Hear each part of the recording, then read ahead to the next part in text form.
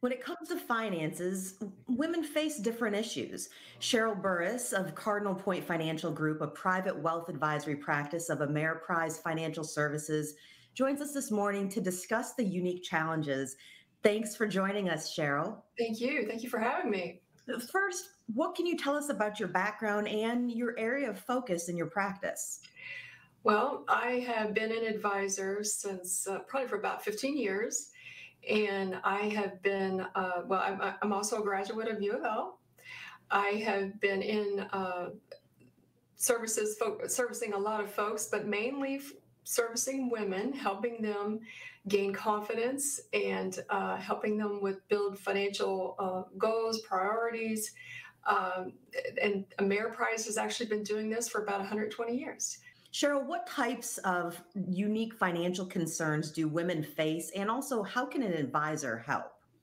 Well, women wear a lot of different hats. One of them, as you know, if you're working, you have children, you may be helping, your elderly parents, all at the same time bringing their families together.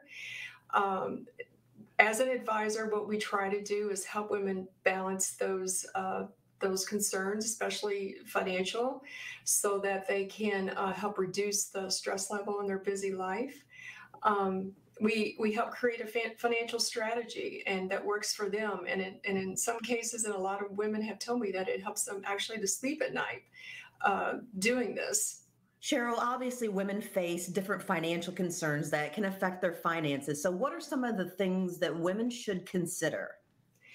Women have, obviously, there's demographic and social factors that are of concern.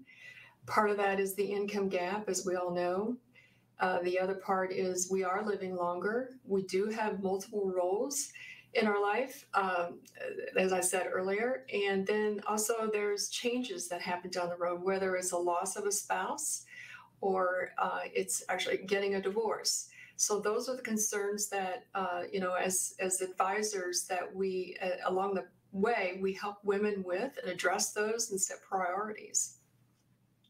Now, unemployment is at an all-time high. We keep seeing that in the headlines. And for women, though, who are actively looking for a job, what things should they consider?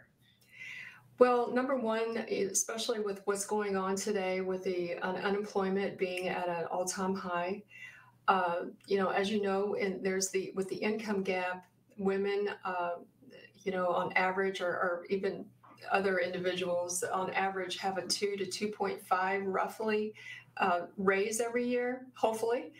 But a job change can yield a higher amount. It may yield higher amounts, like say 4.5. When women are considering other jobs, not only should they consider the amount that they're going to get, but also what comes in the package. That could include the benefits, the 401k, what is the match? What is the health care that they actually are offering? If you were to take on their health care, what percentage would you actually have to pay? Do they have tuition reimbursement? Do they have a pension in addition to a 401k? Those can all be added into the package for your compensation and do add up. So other things, scholarships, do they offer any of that, or HSAs and so on? They should be looking at those concerns as far as if they're looking to find a new job. My mom always told me you have to be your own advocate. I mean, that's all great advice. Now, given the current market conditions and volatility, what advice do you have? Well, the main thing is to, make sure that, number one, determine your risk tolerance. That's number one. When I'm talking to clients, it's always about risk first, return second. Number two, get invested. And number three is diversify. And number four is stay invested. What can you tell us more about determining your risk tolerance? Well, women are, they are risk aware, I would say. They're not really risk adverse, but sometimes that means that they're too, because they are risk aware, too conservative when they are investing. And that can be troublesome, especially for down the road, several years later when they do retire and they have to consider, the cost of living today will not be the same cost of living in the future. So when we work with clients, we always, not only talk about the risk, but, what, if you're thinking about diversifying and your risk tolerance, you got to think about, will I be able to sleep at night if, say, I'm in an aggressive portfolio? But the other thing that they need to remember is that if they don't, invest or get something that's getting a higher average rate of return, that they won't have that purchasing power later down the road to meet higher expenses. Now, diversifying, how does that help protect your investment portfolio?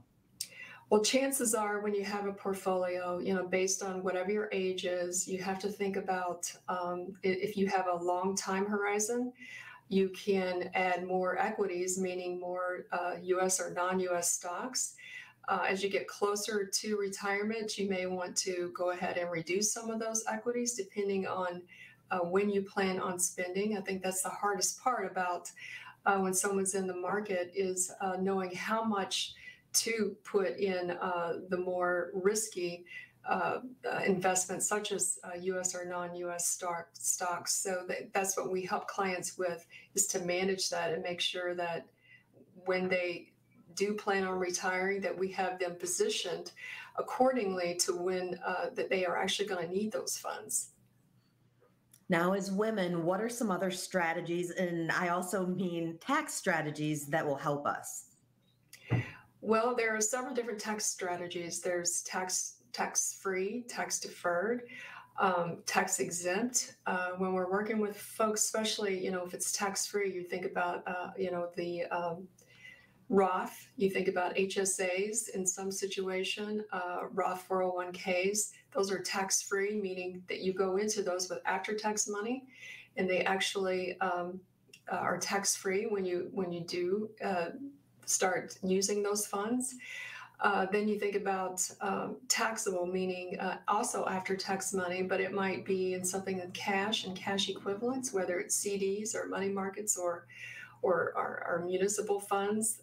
And then you think about tax deferred, meaning 401ks, 403bs, IRAs. These are all tax vehicles. And what we do as advisors, we work with the client, and in a lot of cases with their tax advisors, to make sure that we have the clients in the best situation as far as what's good for their circumstances.